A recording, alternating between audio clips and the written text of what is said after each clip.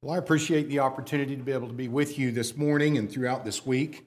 I have told several people, I said, I think I know one person in this congregation, and that'd be Corey. I met him a number of years ago, but it's been a long time since we've seen each other, been able to visit. And I said, I'm not real sure exactly how I got the meeting scheduled there, but I'm excited about it. Maybe it was several years ago in Crawfordsville I was holding a meeting. I don't know exactly which meeting it was in the area that maybe you heard online, but I am just thankful to have the invitation and to be able to be here working with you. I always enjoy driving into this part of the country, and yes, I'm on the far side, on the state line of Kansas and Missouri. That's Blue Springs is a suburb of Kansas City. We're on the east side of Kansas City as you're coming out on I-70 towards St. Louis.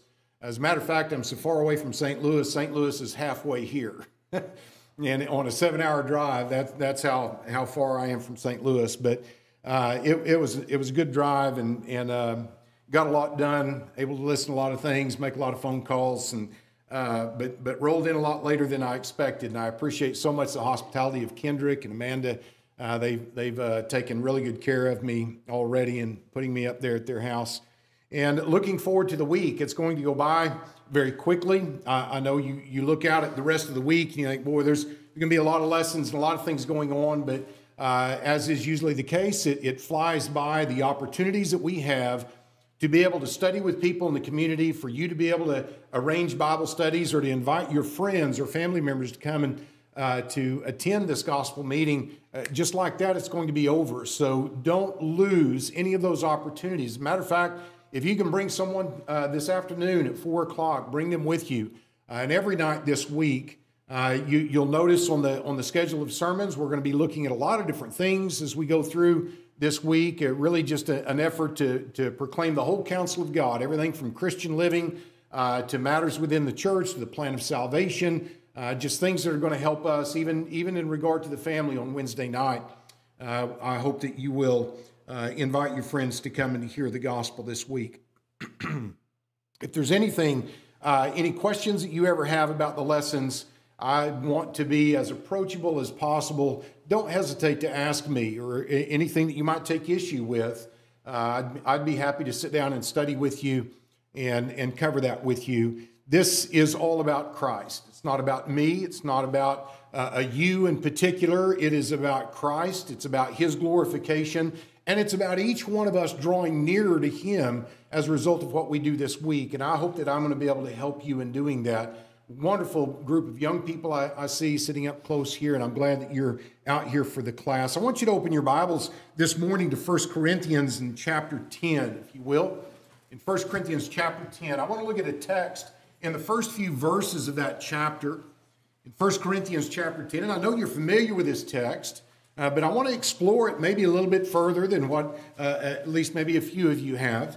In 1 Corinthians chapter 10, Paul begins in verse 1. He says, "Moreover, brethren, I do not want you to be unaware that all our fathers were under the cloud, all passed through the sea, all were baptized into Moses in the cloud and in the sea, all ate the same spiritual food, and all drank the same spiritual drink, for they drank of that spiritual rock that followed them, and that rock was Christ. But with most of them God was not well pleased, for their bodies were scattered in the wilderness. Now these things became our examples, to the intent that we should not lust after evil things, as they also lusted." Now what I want you to notice in this particular text especially is what we read here in verse 2. He says in verse 2 that all were baptized into Moses in the cloud and in the sea. I don't know if you've experienced this, but there are so many times when I may be reading through a text or listening to the audio Bible in my car, and I'll hear a verse that I've heard countless times, but maybe it's the inflection of the voice or someone who reads it in the scripture reading on Sunday morning, but it's just the way that I hear it that I realize there's something there that I haven't tapped yet. And going through your studies or your daily Bible reading, I bet you've run across passages like that. You think, Hey, I've read that a lot of times, and there's more to that passage than what I'm getting. I need to come back to that because many times I'm preparing for another lesson or a Bible class, and I think, I need to come back to that. I'll make a note of it and put it on my desk, and I've got quite a pile of those. And so when you finally get to come back to it, then you want to dig into it and find out what's deeper here. And for me, this text stood out because in my mind, I'm thinking, why is that in 1 Corinthians 10? And I've heard sermons, I've heard this passage referenced many times, and I've referenced it many times in talking about baptism. They were all baptized into Moses in the cloud and in the sea, and you've heard it in the same way. I'm just asking, what does that have to do with 1 Corinthians? And as a matter of fact, this text, after going through it, finding the richness of it, this has become one of the lessons that I teach in the preacher training program to help new preachers and students understand how to take a text in its context. This is a classic example of understanding a text in its context. And so I want to start there with you, if you will, this morning and just consider the text in its context. When we look at this particular text, one of the first things that I want you to notice is the remote context. The context of chapter 10 is actually 1 Corinthians chapters 8, 9, and 10. You know, as he goes through this letter to the Corinthians, he deals with different topics. Like in chapter 6, he's going to address taking brethren to court. And in chapter 7, he's going to deal with a lot of marriage questions or some questions they had asked him about marriage, and he deals with those very thoroughly. When we get to chapter 11, he's going to talk about a number of things, the Lord's Supper being included. And then remember chapters 12, 13, and 14 all have to do with spiritual gifts. Well, that's what we're looking at in chapters 8, 9, and 10. And chapters 8, 9, and 10 all deal with one thing, and that is matters concerning things offered to idols. Now, in Romans chapter 14, he seems to be addressing probably more the issue of the Jews, the Jewish Christians' conscience about eating certain meats and observing certain days. But in 1 Corinthians 8, 9, and 10, he seems to be dealing more with the Gentiles' conscience coming out of idolatry, and it pertained to eating certain meats that were a part of an animal that had been sacrificed to that particular idol, and whether or not it was okay to eat that particular meat. So it concerns things offered to idols, and specifically eating meats offered to idols. And what he's telling them is that eating this meat offered to an idol is lawful, but sometimes it's not expedient. I want you to notice with me, go back to chapter 8 and look with me there in verse 4. He says, therefore, concerning the eating of things offered to idols, we know that an idol is nothing in the world, and that there is no other God but one. Drop down to verse 8. But food does not commend us to God, for neither if we eat are we the better, nor if we do not eat are we the worse. He's saying this is a matter of absolute indifference to God. It has nothing to do with your relationship with God, and that idol is nothing, and we know that. Now, we're going to find out in chapter 10, however, there is a way that you could eat of that meat and be sinning, but we'll get to that in a minute. Just kind of park that over here in the side of your mind. We'll come back to that in a moment. So what Paul begins addressing in chapter 8 is that this is a matter of liberty. The eating of meat sacrificed to idols is a matter of liberty. You can do it or not do it. It doesn't matter. Now, let me just say this, that if I was going to put a title on this context, chapter 8, 9, and 10, you know how the translators will have little headings over certain paragraphs? Well, if I was going to put a heading over chapter 8, 9, and 10, I would entitle it, Don't Let Your Liberty Become Your Lord. Because that is what it appears to me Paul is addressing in chapters 8, 9, and 10. Because while a thing might be a liberty for some people, their liberties, what is all right to do, but you don't have to do it, they fall down and worship that liberty. They are unwilling to ever give it up. In a sense, it almost becomes their God. But he's addressing, first of all, that this is a liberty. And so Paul makes this appeal to the Corinthians to be willing to forego any liberty that might cause a brother to stumble or to hinder their salvation. Look in verse 1. He says, now concerning things offered to idols, we know that we all have knowledge. Knowledge puffs up, but love edifies. Then look in verse 7. He says, however, there is not in everyone that knowledge. He says, we know that this idol is nothing, but there is not in everyone that knowledge. For instance, a new convert, a new Gentile convert, who still sees the idol as something. He says, for some with consciousness of the idol until now, eat it as a thing offered to an idol, and their conscience being weak is defiled. He says that when they eat of that meat, they cannot help seeing the connection to the idol, and in their conscience, they are in fellowship with that idol when they eat of that meat, because in idolatry, that's what they believed. They believed not only that when they ate the meat in the idol's temple were they in fellowship with the idol, but the meat from that animal that was not offered to the idol, but that meat from the same animal that was sold in the marketplace, that was of prime value. They would take that home and eat it, and that was an extension of that fellowship for them. So then notice in verse 9, but beware lest somehow this liberty of yours become a stumbling block to those who are weak. And stop right there for just a minute. When we're reading this word weak in chapter 8, I want us to understand that he is not talking about people who are weak in their resolute determination to serve God. He's not saying these are people who would easily fall into immorality, or it wouldn't take much and they'd start drinking again, or they'd fall into fornication. That's not the weakness he's talking about. Look at verse 7. He says that they're weak. He's talking about their conscience being weak. And when we think of a weak conscience, we might think of someone who their conscience isn't very strong, and so they give in to sin real easily. Their conscience doesn't fight them back. That's not what a weak conscience is in this context.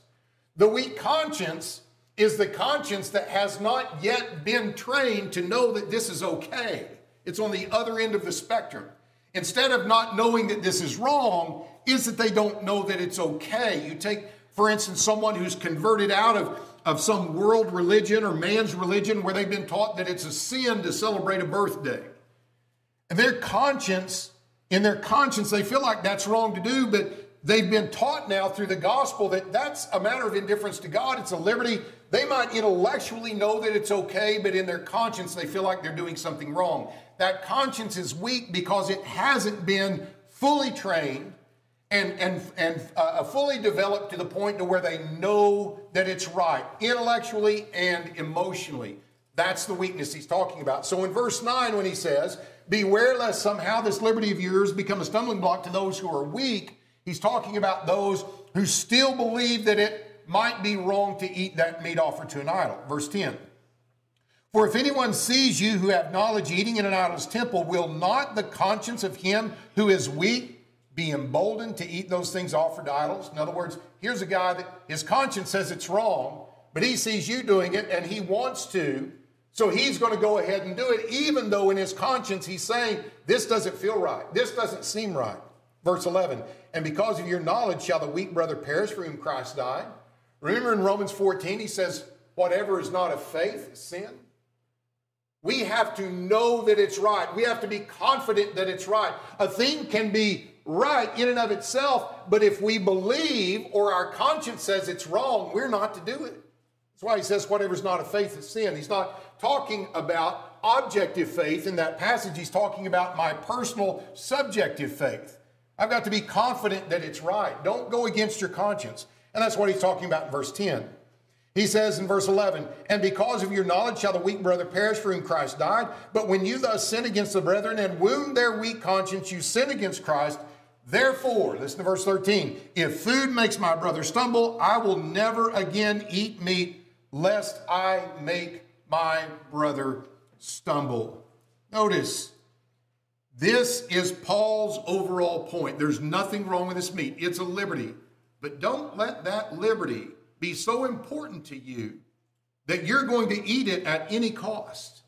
In other words, if eating that meat that you can do but you don't have to do is going to actually cause someone to lose their soul because they're going to sin against their conscience, you need to be willing to give that up. Now, you might think, well, boy, that seems like a trivial thing. Why were people letting that happen? It's not trivial to me. You tell me that I can't eat meat? You just ruined my day. You've ruined more than my day. I mean, I'm a carnivore. I barbecue. I love meat. If somebody says you can't eat meat, I can understand. That would be like, what?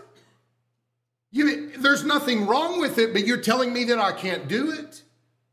There are some liberties, really any and every liberty. Paul's saying you've got to be willing to give this up. And as a matter of fact, Paul explains that he himself was willing to forego the liberty or the right to demand their support when they were weak and without knowledge. Notice in chapter 9, that's the transition to chapter 9, is Paul saying, hey, look at some things that I did for you.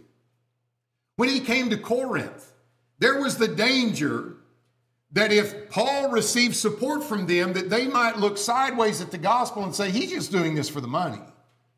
He said, I didn't want to risk that. Even though I had the right, and that's what he explains in chapter 9, those who preach the gospel should live of the gospel. It is right to be supported as a gospel preacher. That's God's will. But it's not a have to. It's a liberty. And Paul had the right to forego that, and he did. How many of you would be willing to forego your salary for several months, maybe a year? How many of you are willing to do that? That'd be a tough thing to give up too. Maybe even harder than giving up meat, wouldn't it? And Paul was willing to forego that and mend tents and support himself, even though he had a right to demand their support. That was a liberty. He said, this is an example of this. And he's explaining to them in verse 18, what is my reward then, that when I preach the gospel, I may present the gospel of Christ without charge, that I may not abuse my authority in the gospel. He's explaining to them that he did this out of love for their soul. And as a matter of fact, he's explaining that he was always willing to submit his liberties to those who were unknowing in a sacrificial effort to win their salvation. That's what he explains in verse 19. He says, for though I am free from all men, in other words, I'm not bound. I don't do this because I have to. He said, though I'm free from all men, I've made myself a servant to all. Why? That I may win the more. I don't want to do anything to hinder the gospel, he says. Verse 20, to the Jews I became as a Jew, that I might win the Jews. To those who are under the law, as those under the law, that I might win those who are under the law. To those who are without the law, as without law, not being without law toward God, but under law toward Christ, that I might win those who are without law. To the weak I became as weak, that I might win the weak. I have become all things to all men, that I might by all means save some. Now this is a text that a lot of people have done great violence to.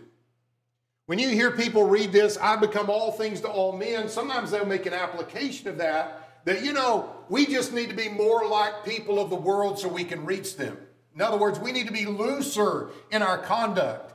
We don't need to be so stringent about the way that we dress. We don't need to be so strict about maybe the entertainment that we partake in, because when we seem so different from the world, we're not going to reach them. We need to become all things to all men. That is not at all what Paul was saying. The context of this is not being looser than what God allows. What's the context? It's being stricter than God requires. See, the Gentile believed that they couldn't eat meat to idols, and that was stricter than God required. He was fine with it. And what Paul's saying in chapter 9, remember, he didn't take a wife, and he could have. He was stricter than he had to be. He didn't receive support from them, and he could have. He was stricter than he had to be. So when he says to the Jews, I became as a Jew, what he means is, I didn't work on the Sabbath, even though it wasn't wrong, now that the gospel of Christ has been preached.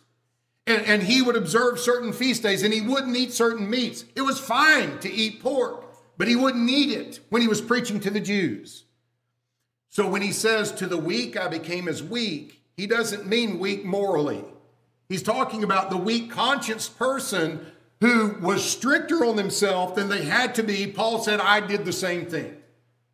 I wouldn't eat that meat offered to an idol. He said, I became all things to all men in the sense of being stricter than I had to be in order to win them.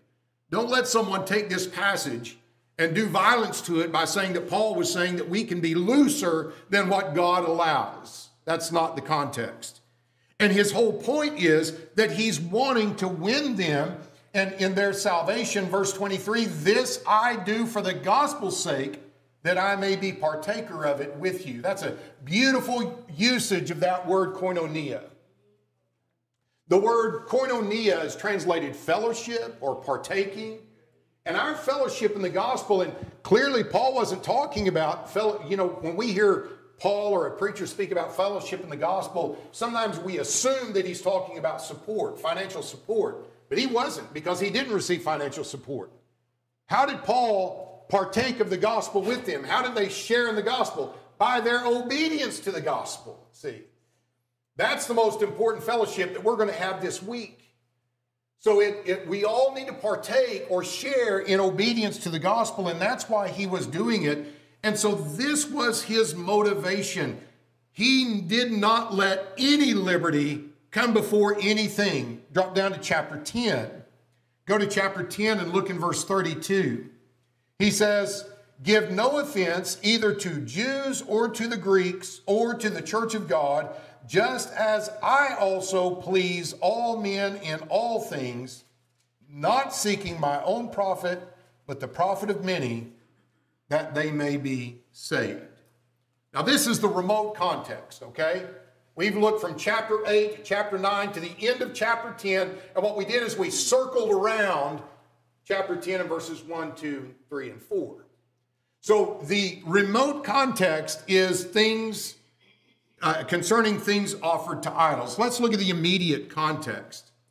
In the immediate context, he's dealing with those who are not willing to forego some liberties.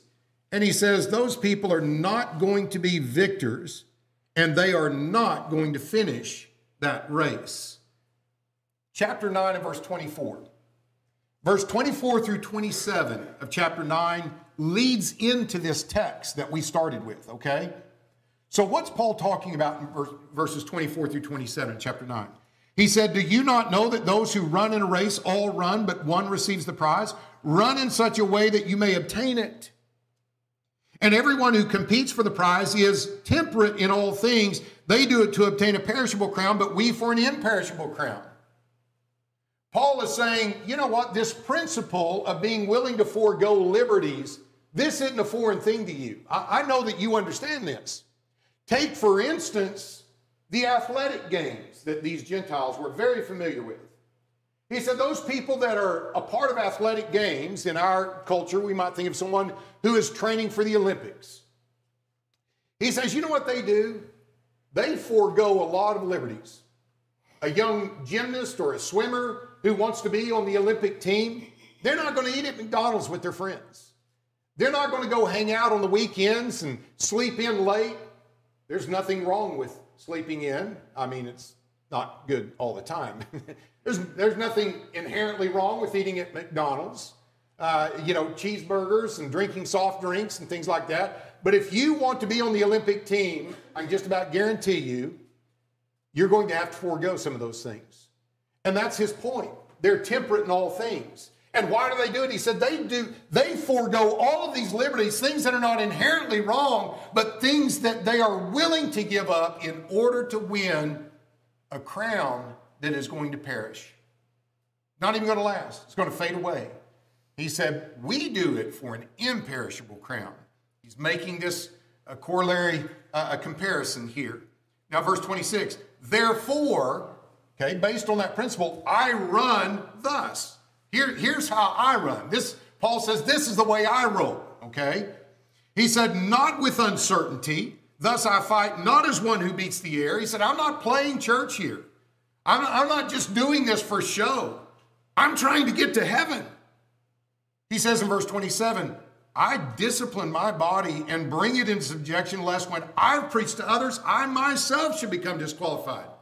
Listen, I'm not just telling you this. This is real. He said, I'm an apostle. And I still have to discipline my body constantly. And disciplining his body in the context is not just saying no to sinful things. He says, I have to be willing to forego some liberties. We're going to be talking about that in the 10:30 worship service and at 4 o'clock in part 2 of our study. Being willing to forego some liberties. That's his whole point. Lest I should become disqualified. His whole point is, even though a thing might be a liberty, not a have to, you can actually lose your soul over it if your attitude toward that liberty is wrong. And so then, his point is that a proud overconfidence in knowing that it's okay to do could actually cause their spiritual demise. Go back to chapter 8. In chapter 8, he tells us here, what time does class end? Is there going to be a bell? 10:15? Or 10:15? Okay, good. In chapter 8 and verse 1, now concerning things offered to idols, we know that we all have knowledge. Knowledge puffs up, but love edifies. They were overconfident in their knowledge, but let me make this point. I've studied with a lot of brethren that are maybe participating in things that are without authority. And when you address that and you say, well, where's the authority for that? And you point out, here's what the scripture says. I've had countless people say, okay, Brett, you've got all these scriptures, all these verses. Knowledge puffs up, but love edifies. We just need to love each other. That is not what this verse is saying. Paul is addressing a situation here where there were brethren that were unwilling to give up liberties, even if those liberties were going to cause another brother to lose his soul. Their attitude was, I don't care, that's his problem. He needs to get it together. He needs to get this figured out. I have a right to this, and I'm going to keep this right. We've got to be really careful about that attitude. And look, I'm a proud, patriotic American. I'm all about liberty.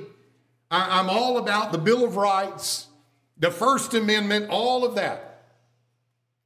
But let me tell you, there's not any right or freedom that I have in this country that's more important than the cause of Christ or someone being saved. And I don't care what's going on in our culture. I don't care what's going on politically. There is no right, there is no freedom that's more important than freedom from sin.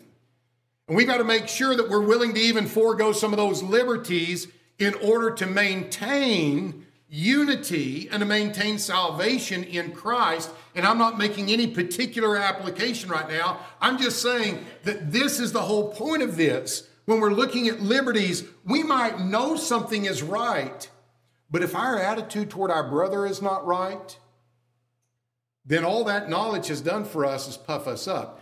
This scripture is not saying that knowledge is not important. You shall know the truth, and the truth shall make you free. Without knowledge of the gospel, we can't be saved. And Paul is not dissing knowledge in any way. But what he's saying is that knowledge, in order to save, has to be coupled with love. Knowing the gospel without loving God with all of our heart, mind, and soul is not going to save us. And knowing what's right without loving our brethren is not going to save us. We've got to put that love before all, we've got to couple that love with that knowledge. So this overconfidence in knowledge, just knowing what's right, is not enough. And he said that could actually lead to their spiritual demise. Look at verse 2. If in chapter 8, if anyone thinks he knows anything, he knows nothing yet as he ought to know. He's about to reveal to them there's something they don't know, and they're actually sinning. So let's notice then, as he gets to this point, their overconfidence in their knowledge was actually leading them into fellowship with idolatry. Look in chapter 10. In chapter 10 and in verse 14, therefore, my beloved, flee from idolatry. I speak as to wise men. He says, you know these things. Judge for yourselves what I say. The cup of blessing which we bless, he's talking about the Lord's Supper. Is it not the communion of the blood of Christ? The bread which we break, is it not the communion of the body of Christ? For we, though many, are one bread and one body, for we all partake of that one bread. He said, when we eat of this in our assembly, we are in fellowship with Christ. He said, verse 18, observe Israel after the flesh. Are not those who eat of the sacrifice partakers of the altar? Verse 19, what am I saying then? That an idol is anything, or what is offered to an idol is anything? Well, that's a rhetorical question. The answer is no. An idol is nothing. He says, rather that the things which the Gentiles sacrifice, they sacrifice to demons and not to God. And I do not want you to have fellowship with demons. You cannot drink the cup of the Lord and the cup of demons. You cannot partake of the Lord's table and of the table of demons. Or do we provoke the Lord to jealousy? Are we stronger than he? They were going into the idol's temple and eating that meat. Now they've crossed the line. You know, there are certain secular holidays that we might observe as a family with no religious connotation to it whatsoever. And we have the liberty to do that. Somebody might forego that liberty and say, well, I don't think that's wise. I'm good with that. But we have the liberty to do it if our conscience allows us to do that. But you take that same secular holiday and a Christian goes into a denomination and celebrates it as a holy day, that's a completely different thing. And these Christians who could eat the meat sacrificed to idols that was sold in the marketplace, they could eat that in their home and it was fine. They were now, because of their knowledge, thinking, well, there's nothing wrong with this meat because there's nothing wrong with an idol. They went into the idol's temple and ate it. And Paul said, you see, you think you know so much. You haven't stopped and considered you're actually putting yourself in fellowship with the demons that are behind this idol. Even though the idol is nothing, who's behind idolatry? Satan is. And you're making yourself a part of their worship. You're making yourself a part of what they're doing.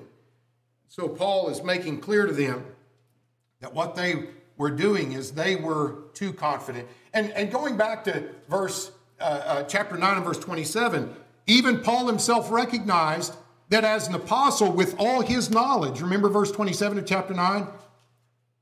Even when I've preached to others, I myself should become disqualified. Even he could be lost. And he had greater knowledge than any of them. And so that brings us to our text. And the text in chapter 10, in the first 6 verses, is giving us an example, an Old Testament example that they would understand of some who were once saved, but who didn't finish the race. And it appears that he is addressing primarily the Jewish Christian who knew that that idol was nothing and that that meat sacrificed to an idol was nothing, but they also knew the Old Testament. And they knew about the Israelites that Moses led out of Egypt. And he tells them about this example. He says, you know, these people, he says they were, I picked up the wrong one. That's confusing. He said they were baptized. In effect, they were baptized and delivered, just like we are. They were baptized? He said, yeah, they were baptized into Moses in the cloud and in the sea. They were entombed in water. They went down into that sea, water all around them, the water of the cloud over them. They were baptized into Moses in the sense that they followed him into that sea as God's Savior, as God's deliverer. And he also explains that they were partakers of spiritual food. Verse 3 and verse 4 all ate of the same spiritual food, just like we do in the Lord's Supper. Yet their bodies were scattered along the racetrack without reaching the end. Look at verse 5. With most of them, God was not well pleased, for their bodies were scattered in the wilderness. Why? Verse 6. They lusted. They craved evil things.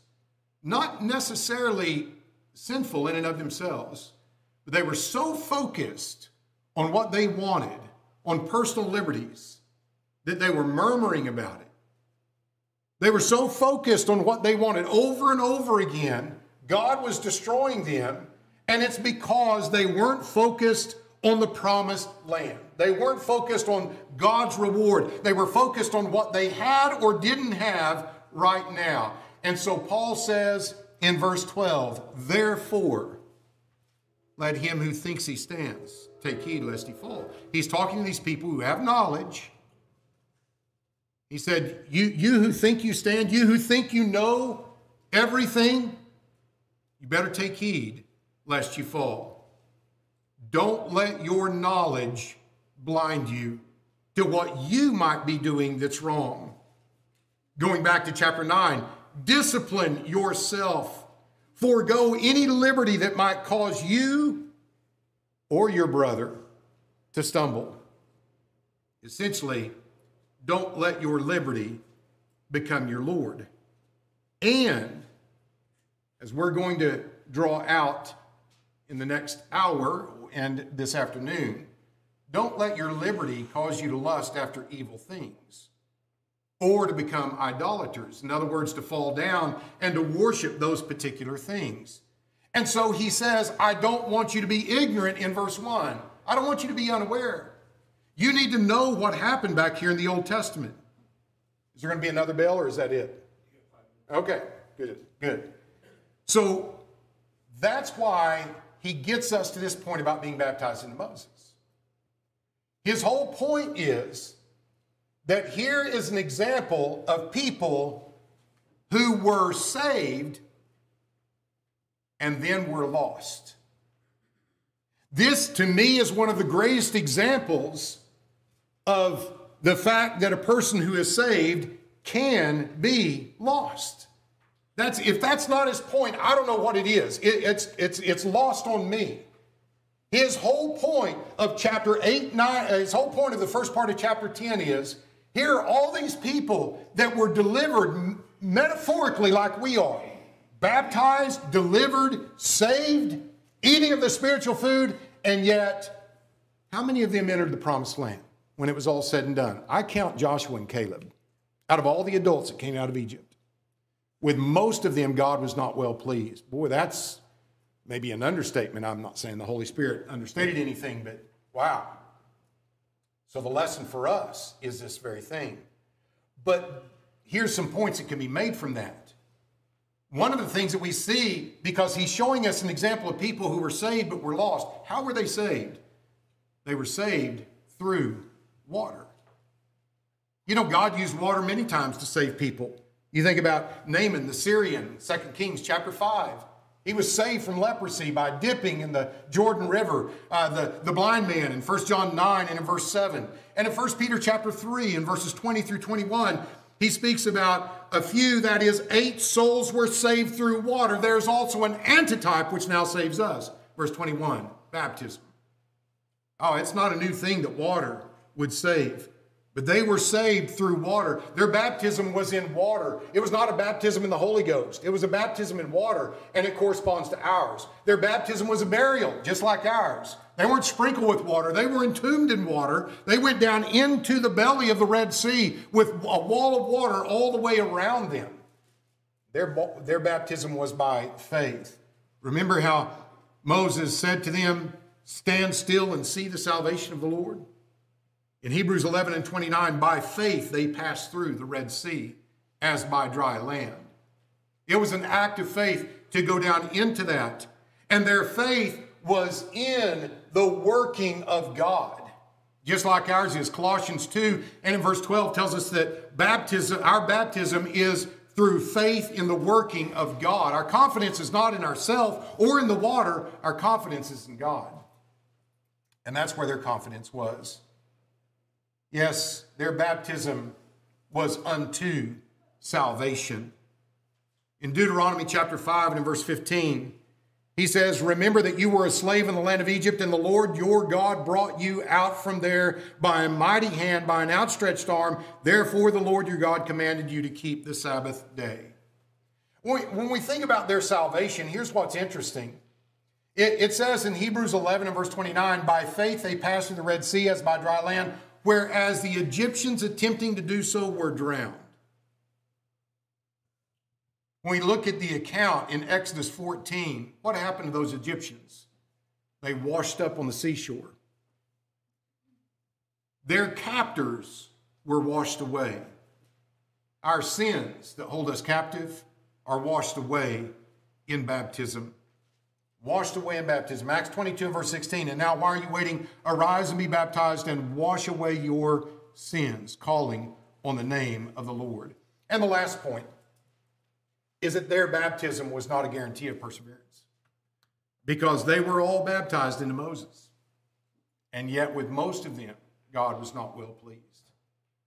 Friend, baptism is necessary for salvation, but it's not the end of salvation. If it's the end, it's the beginning end. We live the rest of our life walking by faith and not by sight. And this is what Paul is telling these people. Just because you were baptized, just because you eat of the Lord's Supper every first day of the week, and just because you have greater knowledge than many of these Gentile Christians, don't think that just because you stand, you'll never fall. This is the text in its context. And that's how we study a text in its context. The remote context, the immediate context, and the text. And now this passage, wow, chapters 8, 9, and 10 are brilliant. But the first part of chapter 10 of being baptized into Moses, that's rich. Now I get it. Hopefully you got something out of that. Maybe you'll be able to make some application of it. I appreciate your good attention.